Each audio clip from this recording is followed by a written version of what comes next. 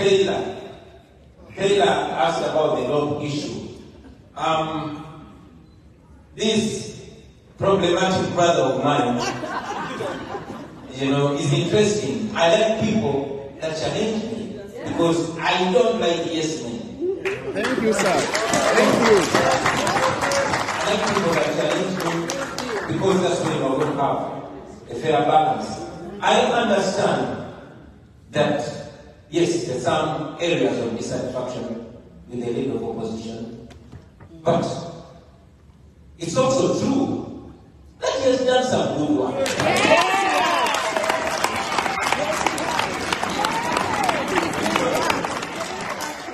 I mean, each one of us here have our undertones. Yes.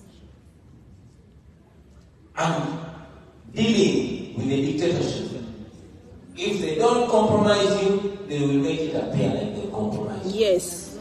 And the late president of Uganda, Dr. Milton Obote, said, it is not what is true that matters, but what appears to be true. To be true, yeah. So, I am the one that appointed the leader of opposition. So while he takes the blame, That's Trump 101. I want to share the blame as well. And I say, because it's our plan. Yeah! I trust you. But I will not forget to be thankful for the good work that the Right Honorable Matthias Mpuga has done for Uganda. I always want to thank people first More good than bad. and then blame them later. In fact, I want to thank them publicly and then blame them Privately. privately. Yeah. Because as we speak now, Honorable Mpuga is a representation of our strength and our weakness, of our good and our bad. So that, like I said, requires money. Jamil. Yes. Jamil asked me about the LGBT issue. The World Bank suspended loans to Uganda recently. I was leading the charge demanding the international community to revise this relationship with Uganda, to slap sanctions to Uganda, and telling them that when Robert Mugabe did to the Zimbabweans what Museveni has done to Uganda was sanctioned. When Gaddafi, Taylor, your fellow Taylor from Liberia, Saddam, when they did what Museveni did, or even less, they were sanctioned. How come then that Museveni is not being sanctioned? When he's having gross human rights violations in Uganda. We have cried for this for the longest time, even before I got into practical politics. But nothing has been changed. When they passed the anti-gay law in Uganda, boom, sanctions. It made me question, why we are happy that sanctions are being slapped on General Museveni, but we still ask, we still question the selective observation of human rights in Africa. That's what I've been saying. They are not looking like us. And what am I saying is, in 2009, Museveni massacred people on the Kayunga protest when we blocked Kabaka from accessing his territory in Kayunga. Museveni massacred people. We didn't see one sanction. Nothing. Yes. In 2014, Museveni passed the anti-gay bill, part 1. That was 2014. And then sanctions were slapped to Uganda. To the extent that Museveni, using his boys, Fox Odoi and Andrew Mwenda, repealed that law through court.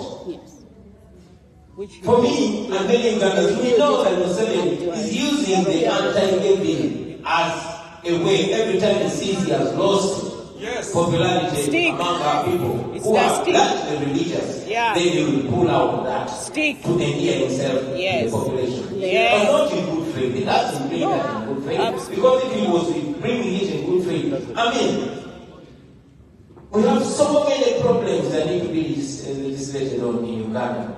And he ignores them. But he gave that importance. So, passed it in 2014. but it was repeated later and on his directive. In 2016, 2 years later, Museveni, using a real massacred hundreds of people in Kasese, women stripped naked, tied with hands, children stripped naked, tied with hands, and men shot them point blank in their hundreds on the head. We called for sanctions, zero. Nothing. Among those people that were killed in Kasese, we don't know whether some were gay or not, but they were human beings. Yeah. Their rights. That's my point. They are very selective. Nothing happened. Very selective. In 2020, in 2 days, November 19th and November 18th, more than 150 people were killed on camera. It was shown on BBC, on CNN. Many Police people driving around reported on it. killing carelessly. We called for sanctions because that was gross violation of human rights. We want to believe that the right to life is a fundamental human right. Because it is a right.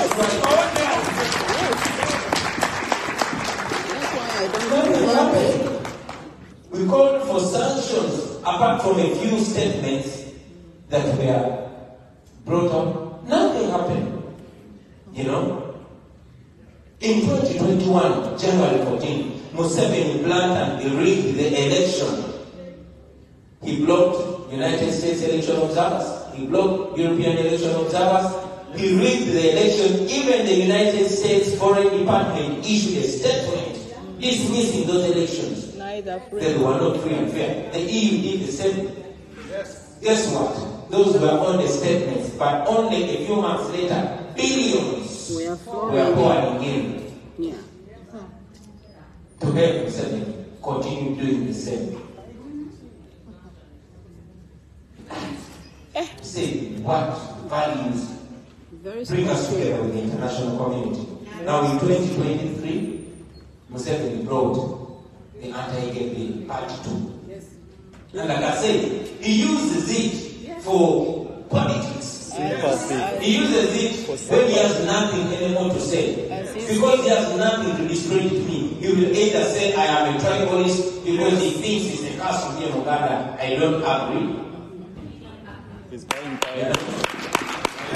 he does not use tribalism, he's going to say we are agents of the rights of colonials.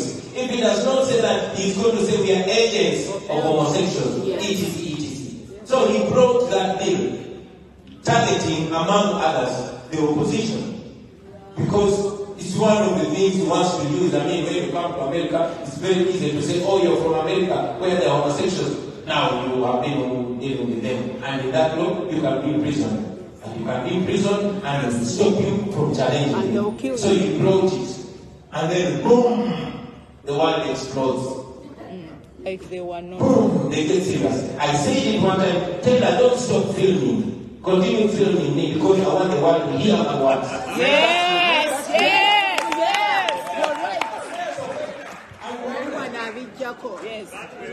We want his questions answered. We want his questions answered. International community means that in Africa, all the gay rights are human rights. As a matter of fact, if there is selective observation of human rights, the African people will even start to question. They say, what are you pushing? Yeah. What agenda are you driving? So you mean in Africa, to be considered as a part of human rights, you have to be gay? The people that were massacred in the November massacre, we don't know whether there were some of them among them. Yeah. So we believe that all human rights are human rights and all human